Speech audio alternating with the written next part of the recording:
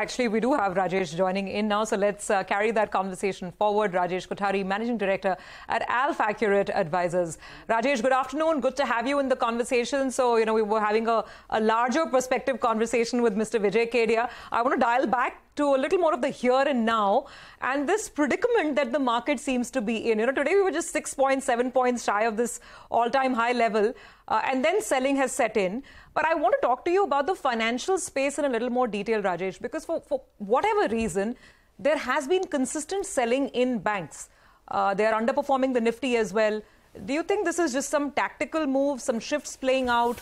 Or is this perhaps something bigger that's building up, maybe something to do with margins and the outlook going forward? Your sense on financials?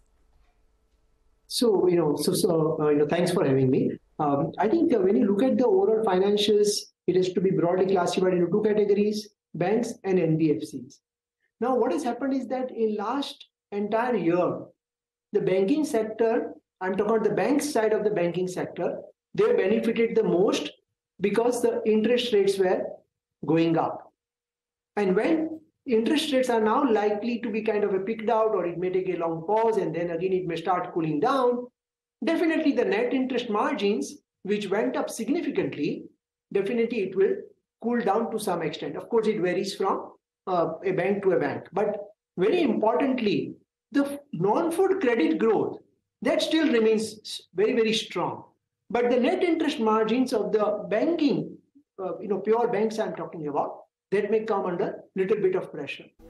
However, the NBFC side of it, which were adversely impacted last year, they will now benefit going forward over next 12 to 18 months as the interest rates have now picked out. And for them, the margins actually will expand for NBFC sector. So I think there might be, some switch on what I would say on incremental basis, one might be doing it. But overall, as a theme, we still are overall positive on banking and finance on both banks as well as an NBFC. Of course, one needs to be selective in buying the stocks. All right, you've spoken about banks and NBFCs. What about the insurance space? I mean, BFSI as a whole, because over the last two trading sessions, life insurance in particular has got a strong tailwind behind it. In fact, just look at the intraday chart of HDFC Life, a big surge from lows, currently at the high point of trade. Giving it company again at the highs of trade is SBI Life and ICICI Pru Life. All these life insurance stocks have been doing well. Your thoughts on the insurance space? Well, currently we do not own any insurance directly. We own it through, of course, the banks who hold these insurance companies. But I think, what is important is that if you have a 2-3 years view, then banking sector in general provides enough opportunity, enough growth compared to playing, I think, the micro segments, where then again you take the risk from the government side in terms of any change in regulations, be it the taxation or something else. So I think it is always better to play directly through the banks rather than through the sub-segments like insurance. At least that's what we do at our portfolio. Okay, big move once again in HDFC Life. Look at it now, 5.5% on Friday, and it's the top winner on the Nifty now. What a turnaround after the blowback that we had at the end of Budget 2023. This has just been absolutely spectacular. Rajesh, what's the house call on technology now? Well, this is a space where we went underweight exactly about 15 months back in March 2022, where we reduced the most of the weightage on IT sector, and from there, of course, by and large, that theme went right, the trend went right. From here on, we are incrementally monitoring the space. Stock prices have corrected, which is a good thing. But the valuations are still not that attractive because the growth is also impacted significantly because of the US slowdown. I think some cherry picking, that's what you started in this sector, but very, very selectively rather than taking the broader view on the sector. So as a sector, we are still underweight, but we have started doing some cherry picking within the IT space. Well, Rajesh, everyone speaks about the old economy, the manufacturing space and all of that likely to do well in India because of PLIs.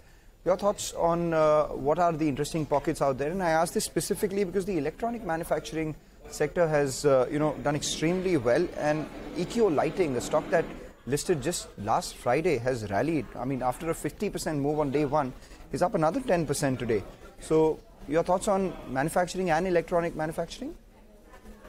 Well, I think if you remember, probably we are one of the first one who said that we are very bullish on capital goods as a theme 2 years back, driven by various factors, and PLI the Make in India, the government efforts was also part of the reasons why we became very bullish on capex as a theme. So we continue to remain positive on capex. In fact, we hold almost 26-27% of our AAA budding beast in capital goods. And we also own about 12, 13, 14% of our flagship plan AAA India Opportunity PMS for the capital goods. So we are reasonably bullish on this space. And of course, we are equally bullish on this EMS space. I think the opportunity is huge. These companies are actually too small. Whichever companies we talk about, we own a couple of names in this space in our AAA budding beast. But I think the opportunity is big, and there are no sizable companies in this. So I think many companies will come out of the IPO over the next probably 12, 18 months. They all are like 100, 200, 300 crores kind of a profit-making companies. But I think they have a long runway ahead to become 3, 4, 5 times in terms of the profit size, over the next 3, 4, 5 years. Provided, very importantly, I just wanted to highlight you, is that please always make sure that, from viewers' perspective, that when you pick the stock, the working capital cycle is very, very important. So there are many companies in this space which are showing high margins, but their working capital cycles are not so efficient. And compared to that, we prefer the businesses which might be a little bit less margins, but their ROCE, return on capital employed, is very strong, and their cash flow cycle, the cash conversion cycle, is highly efficient. So we always prefer those businesses compared to the other side of it. You might see growth in both, in terms of revenue growth and profit growth, but in one basket, you may not see the efficient cash flows, and therefore, over a period of time, it may not create the huge wealth in the longer term.